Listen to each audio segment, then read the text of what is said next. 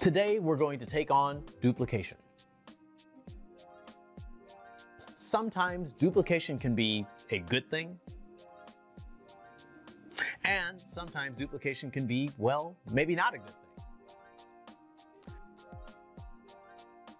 So in today's video, we're going to take a look at 3 ways of managing duplication in Microsoft Excel files. First, we're going to find it or identify it. Then we'll talk about deleting duplication or getting rid of the duplicates. And then lastly, we'll use duplication to achieve a desired result in our data. So I hope you find this video helpful, and especially if you have to deal with a lot of duplication. And I'll be back right after, well, to wrap it up. So enjoy the video.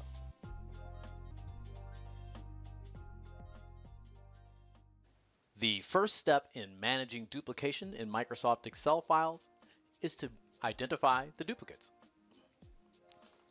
And in order to identify the duplicates, we'll first need some information that represents duplication. In this data, you'll notice that the employee ID is assigned to each person in the company. And some of these IDs are duplicated, meaning that this is a duplicate record. So we can identify these duplicates by using conditional formatting.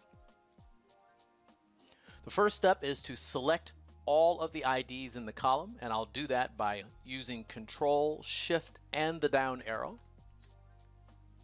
Then moving to the Home tab, and then over to conditional formatting. Conditional formatting presents you with a lot of options, and some of them are quite involved, but we're going to keep it simple by using the first option, Highlight Cells Rules. And then from there, over and down to Duplicate Values. When we choose duplicate values, you'll notice immediately that the IDs in the employee ID column that are duplicated change color. You're also presented with a dialog box so that you can manage these duplication colors. If I wanted to see unique values instead of duplicates, I could simply move to the combo button and click it and choose unique. And now all of the unique items in that column are highlighted. And to the right, you'll see the option for changing the color. So instead of light red fill with dark red text, we'll select one of the other options, maybe yellow fill with dark yellow text. And now the duplicate values are highlighted. I can now click OK, click any other cell, and now I can find the duplicate records immediately in this data set.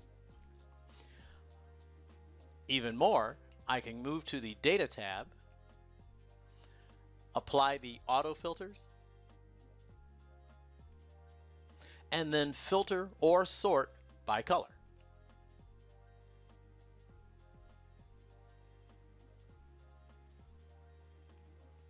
And isolate all of the duplicates.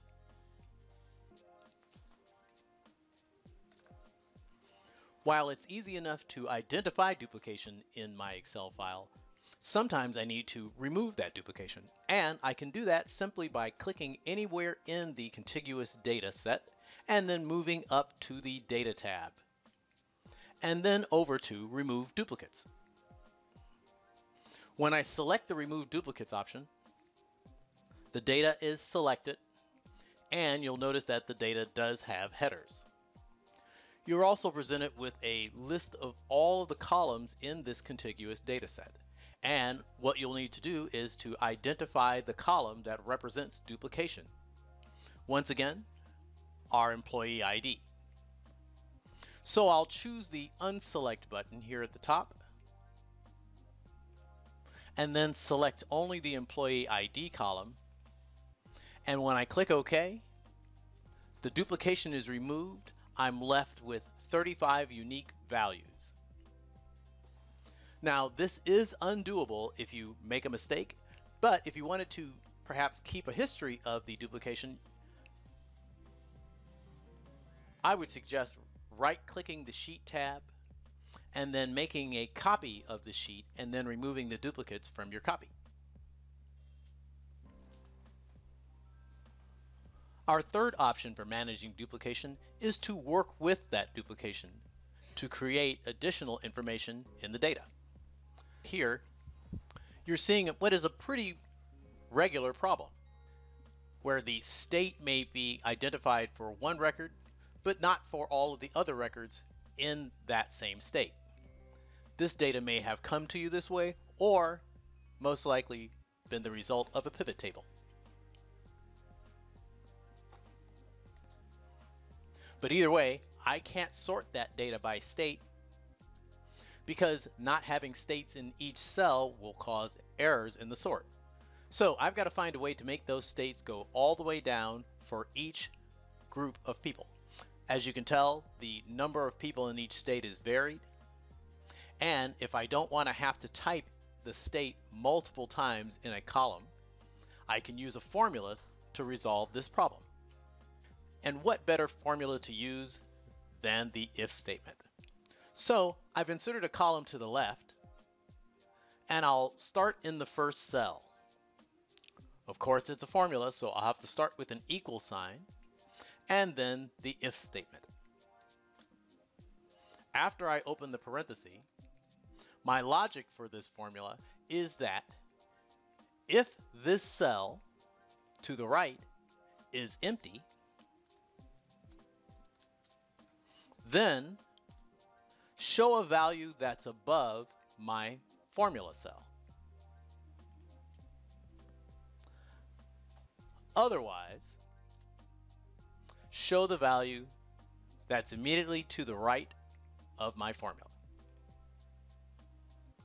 I'll close the paren, and when I press enter, I get California, because that is the value to the right. But as I drag the formula down using the autofill handles, if there is no entry in the cell to the right, then it shows the entry above it, which again is the repeated California. And the advantage that this method has over retyping all of the entries, first off, it's a lot faster, but it also changes at each state, because in the formula we stated that if the cell to the right has a value in it, then show that value. And in this case it does. So we can resolve the entire data set just by double clicking.